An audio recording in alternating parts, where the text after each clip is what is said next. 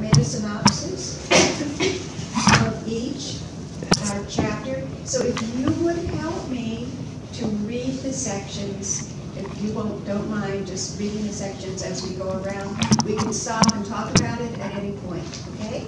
And if you can't see this, I can pass this around and you can read it from this, okay? I'll just start with that. So actually I don't think I can make it to the first one. So Gladys, you just want to start with the Elephant to the Cornfield, the Politics of Agriculture and Climate Change by Chris Clayton.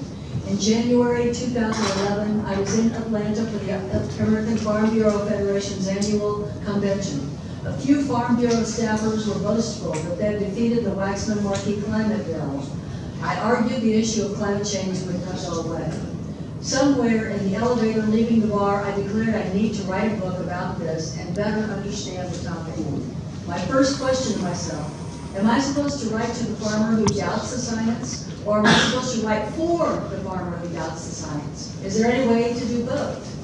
I knew I had to start by pointing out the elephant. The elephant in the cornfield represents my 8-year journal reporting on federal policy conservation, food production, politics, and climate change. Amen.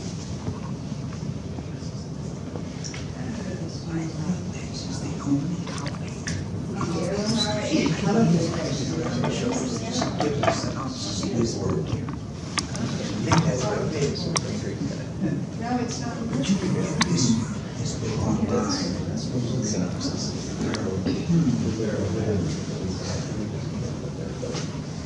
There we go. You did already. Yeah, they sent it to everyone. Okay. Attempting to legislate climate action, the cow tax. Barack Obama had just started putting together his transition team after the 2008 election when the rumor mill in rural America picked up wind of the dreaded cow tax. There is no disputing the Federal Register stated EPA could impose an emissions permit fee on livestock that would be as much as $175 per dairy cow and $20 per hog. That comes out to nearly $1.6 billion in taxes just on dairy cows. The whole Federal Register report offered a primer on greenhouse gases and the push to begin regulating them in the 1990s. The four major gases were initially targeted: carbon dioxide, methane, nitrous oxide, and hydrofluorocarbons, essentially synthetic refrigerants considered far more potent than carbon emissions. After EPA had rejected petitions to regulate those gases, lawsuits were filed leading to the U.S. Supreme Court case, Massachusetts versus EPA. A 5-4 decision in 2007 concluded EPA was not doing the job, but the agency didn't regulate greenhouse gases. The American Farm Bureau Federation set out a news release about 2 weeks after the 2008 presidential election titled, American Farm Bureau opposes EPA proposed tax on livestock. The cow tax went from being speculation by staff at USDA to becoming a penalty actually being created by EPA that had to be stopped through legislation. Senator Chuck Schumer, Democrat of New York, and Senator John Thune, a Republican of South Dakota, introduced a bill in March 2009 to prevent a tax on cows and their emissions. Congress added a provision in a 2009 funding bill to make sure EPA could not require farms to get emission permits. Resolutions flew from farmers opposing regulations on greenhouse gas emissions and opposing the idea of global warming in the process. This next part is about the aquifer, and I just, here, started out with old Nebraska. This is just, there we go. I left out, well, I have to leave out a lot of stuff. I left out the really important part about the activists working with Native American groups, because all of us know about that already.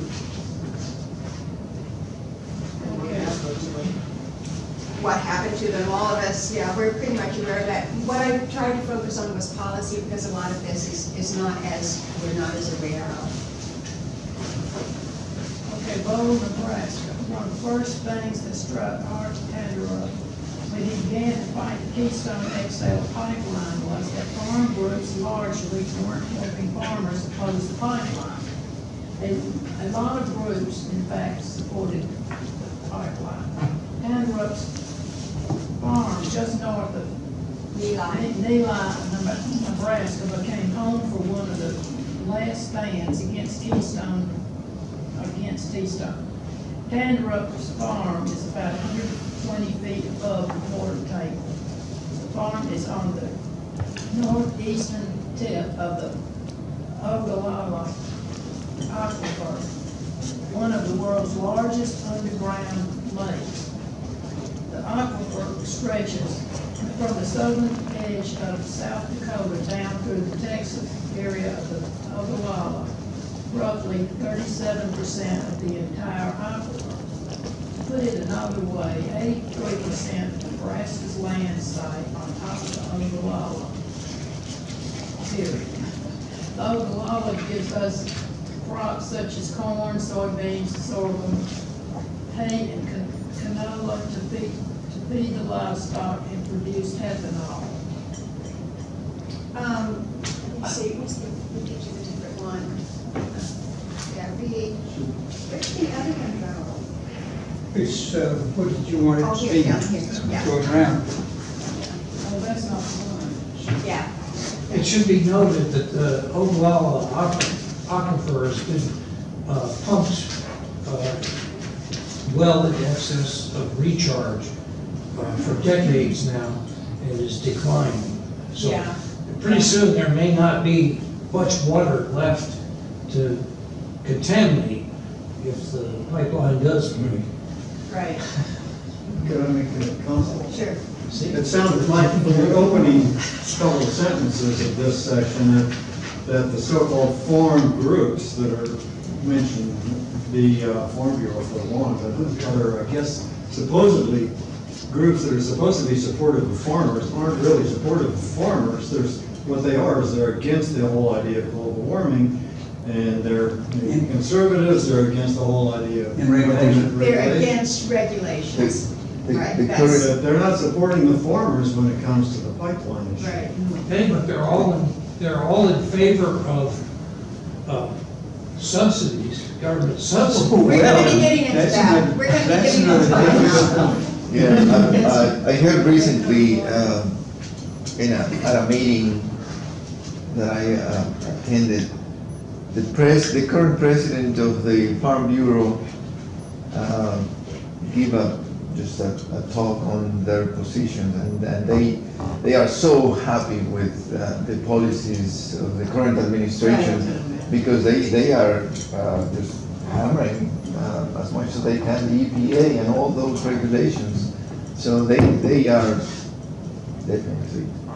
They represent the conservative farmer, right? The American Farm Bureau has been one of the most oppositional to any action for conservation. I mean, they'll say they're for conservation, but they're against any policy that would encourage any kind of regulation, which I think is going to raise costs. I think the position they take is anything that in any way constrains their ability to either produce more or gain more revenue or subsidize, they are against. But they are also representing the fertilizer companies and the companies that sell machines and everything that outfits the farmer, that's costing the farmer all this money that they won't need with more conservation practices. That's the Farm Bureau you're talking about. The Farm I Bureau. thought they're supposed to represent farmers, There are other. not the companies. They're supposed to. But they're representing the companies, you think. I thought they're included in that's included in that. Let's finish it. This is all going to be covered in the book. So let's read a little bit more. The pipeline began as just another oil infrastructure project to carry about 830,000 barrels a day of bitumen tar sands oil from Canada's tar sands in Alberta. pipeline would stretch roughly 1,700 miles from Alabama to Texas refineries. The pipeline, though, became controversial quickly in Nebraska.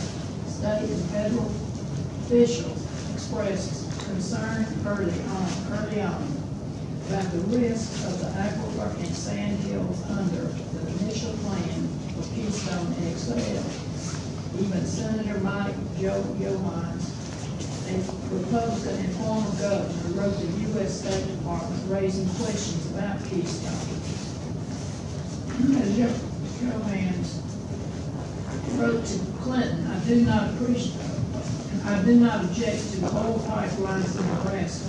There is a heightened environmental sensitivity when a pipeline traverses an irreplaceable natural resource, the Oklahoma aquifer, with full examination of potentially preferable alternatives. Yet by 2012, Keystone would be a presidential decision. Pushed by Congress to make a decision, President Obama rejected the pipeline route and permit, setting up a battle with Republicans both in and out of Congress that would stretch on for the next 3 years. The American Petroleum Institute was incredulous over the decision. Both sides barred over the environmental impact and the alleged number of jobs Keystone would create. TransCanada acquiesced to Nebraskans' desire to move the route from crossing the heart of the Oklahoma to an area with less depth and breadth of the true rock. Changing the route first seemed to undercut one of the biggest arguments against it. Nonetheless, the pipeline would still cross people's farms, ranches, communities, streams, and rivers. Those folks helped grow the opposition to building any new pipeline at all. Opposition to Keystone shifted to raising issues about its effect on greenhouse gas emissions. Why are we digging up the dirtiest hole on earth only to pump it halfway across the country so we can refine it, just to then send that refined oil to another major polluter, China? With the pipeline route moved, Johans, Nebraska Governor David Heinemann, and others could get on board. Heinemann, who criticized the earlier route, approved a new pipeline proposal in early 2013. Canberra saw that the same people fighting for the pipeline in Washington, D.C. were the ones fighting to defeat or hamper the renewable fuels standard. Renewable fuel standard is the standard that we have to use so much of biofuels in the mix of gasoline. Which has been one of the key drivers for boosting corn demand in Nebraska. Yet some farm organizations in the state were backing the pipeline project. People aren't relating to the pipelines to the fight in Washington, D.C. with the petroleum lobby over the renewable fuel standard. Tandem said they aren't getting that correlation that it's these oil companies that are shutting that down. In the mix of the battles between the petroleum industry and EPA, the agency basically bought into the argument that something needs to be done to reduce the mandates set by Congress in 2007. The oil industry argued that the infrastructure wasn't in place to sell higher blends of ethanol or biodiesel, and there weren't enough vehicles on the road that could run on 15% blends of ethanol. Yet the main reason the oil industry people make the argument is because oil companies had refused to invest in pumps and gas stations to spend their money on renewable competitors to their core product line. The 36-inch pipeline would have 4 bends within 2 miles in the area around Tannerup's home. The steel being used to move bitumen would be foreign, the pipes from India. They would be about a half-inch thick and hauling chemicals and solid mixes that would grind up the pipe over time and potentially erode the pipe itself. McKibben touched on the current drought, which the entire state of Nebraska is now in. It's pointed out that as climate change, crop production will simply have to move. But McKibben noted that crop production is where it is because it's where the soil and the water are. Moreover, globally, every 1 centigrade increase in temperatures will yield 10%. Cut yield, 10%. Cut yield. Can I make a comment? Sure. I'm concerned about this pipeline because it sounds like it's not, they haven't done anything to strengthen the pipes since that big oil spill in Mayflower, Arkansas, a few years ago. Well, one just burst a few months ago. It was the first pipeline that was going in another, it wasn't the Keystone one that they've been working on, but another one, an older one, just burst, and they had a big spill of it. TransCanada has a terrible record. Yeah, they're not making any changes to the pipelines themselves, which means there's no guarantee that they're going to be any safer tomorrow than they are today. Well, not only that, the one burst because the PIG, what does the PIG stand for? It's the monitoring system. They had disabled the monitoring system because it's too expensive to run it. It's this little thing that fits inside the pipe and that lets you know if there's a weakness in the pipe, but they were supposed to check it like, what, you know about this, Linda? You want to tell us about it? Yeah, you have to constantly test the pressure because you got it coming from above the weight of the earth or the weight of the ocean if it's underground, and beneath, and that's one of the things that was the problem with the big blowout. Right. Yeah. I think it's the pressure in the gauge. They used a blowout preventer there that we use under for earthen wells. Did not have any business being thousands of feet down in an ocean. Right. And they just got rid of the group that the requirements that now oil companies have to get a whole room full of people to determine every single piece of equipment in an oil well to make sure it's safe. Trump just got rid of that requirement. So. Right. Thanks for bringing us up to date. Too expensive, too regulatory, they don't want to put any. Right. And it was a Kelly bushing, by the way, isn't that expensive? Okay, let's go on. One key problem in Nebraska is belief among opponents that TransCanada should not have the power and domain. That became part of the fight with state officials who were willing to give TransCanada that authority in Nebraska. There was also a lack of opposition to pipelines by groups such as the Nebraska Farm Bureau. Yet, Lindsay, a major organizer against the pipeline, expressed her annoyance with both national environmental groups and national Democrats who seem to be willing to walk away from rural America. That was one of the most frustrating things when I started working with national groups, is that they see farmers as these anti-environmentalists.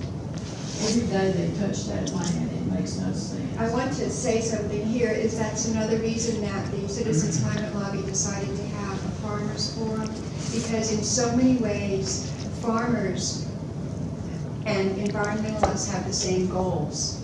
They want to protect their land. They want to do conservation. We want them to protect the land, but we're not speaking the same language. There has to be a mutual understanding, so that's what we're going to be working on. So we just want to hear from the farmer, what is the language you use? What are the risks you face? What can we do to help them understand what you're doing? The President's decision came after TransCanada sought to put a hold on or pause on the process. TransCanada had asked the Secretary of State's office to table the decision after TransCanada began facing more administrative battles with public service commissions in Nebraska and South Dakota. Battle of the Keystone continues, however, because TransCanada believes it could see the U.S. reverse its decision under a new president. I'll just put it here, this, right, this book ended in 2015, so this is history that we're looking at. Are we gonna read this whole thing? Is she gonna read the whole thing to us? We're passing it around. We're passing around this, maybe you missed what I said earlier. I did, in order to organize this, which was difficult because it's so dense, I got it down to 28 pages, and what I did was make a synopsis of each chapter. Some chapters we can skip over, because we probably won't be able to get through it all. But meanwhile, it's a lot of history, and I think it's important, so if you can sit through it, please do.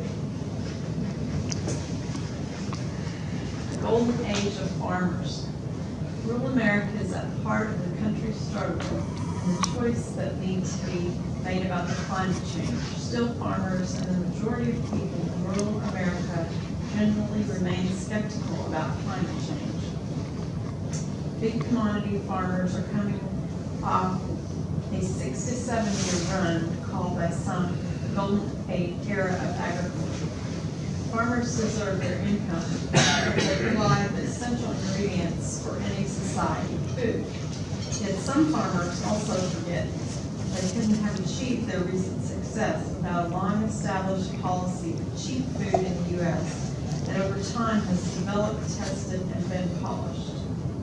We subsidize farm prices, conservation efforts, crop insurance, natural disasters, food for the poor, housing, water lines, sewer infrastructure, phone and internet services in rural America.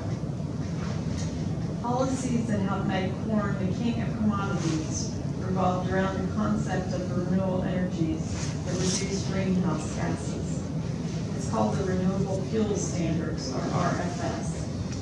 Ethanol from corn was the primary winner.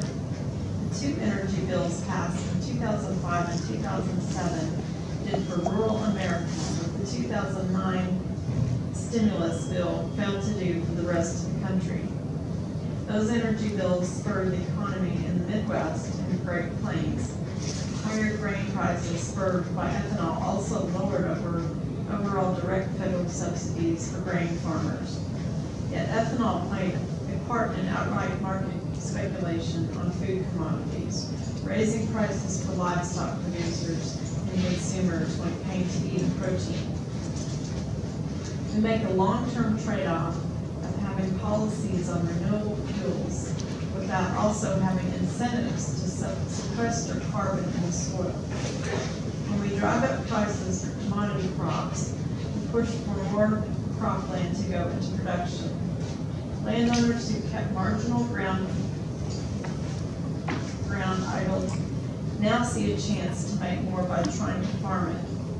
In addition to converting pasture, conservation, and marginal or fragile lands into crops, we're also sending more fertilizers and pesticides downstream in the process. 1/2 of the topsoil of Iowa has been lost over the past 150 years. Strategies highlighting the conservation rate, the conversion rate of ground in the Dakotas and other states project soil erosion rates have increased since the corn boom began. Pollution and erosion are degrading and depleting soil and its ability to sustain food production for the coming generations. Climate change offers American farmers a chance to finally come to grips with their long-standing environmental issues, soil degradation, and water pollution. After all, they could end up getting paid money for doing the right thing by the environment. They have ecosystem services, which translate into paying a landowner or a business a payment or credit for doing something that they aren't being regulated to do. It's the carrot and the old adage, carrot or stick, with the fear of regulation being the stick.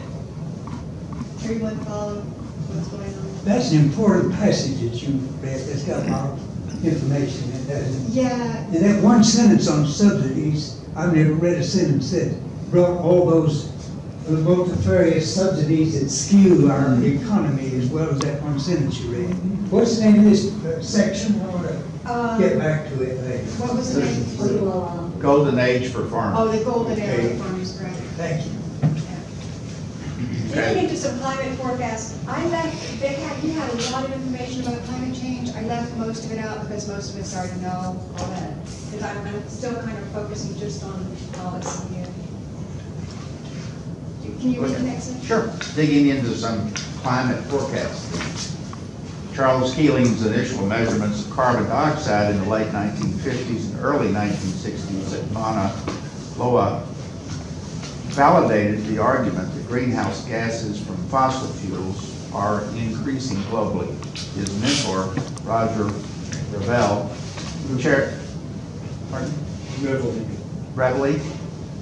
chaired chapter work for a 1965 report to the President's Science Advisory Committee about fossil fuels. Atmospheric carbon dioxide, quote unquote. The report to President Lyndon B. Johnson. Restoring the quality of our environment is considered the first major U.S. government reference to global warming from fossil fuels.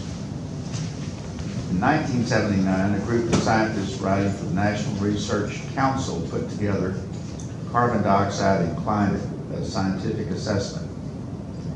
The report estimates that the probable warming for doubling carbon dioxide emissions would be 3 degrees centigrade to about 5.4 Fahrenheit.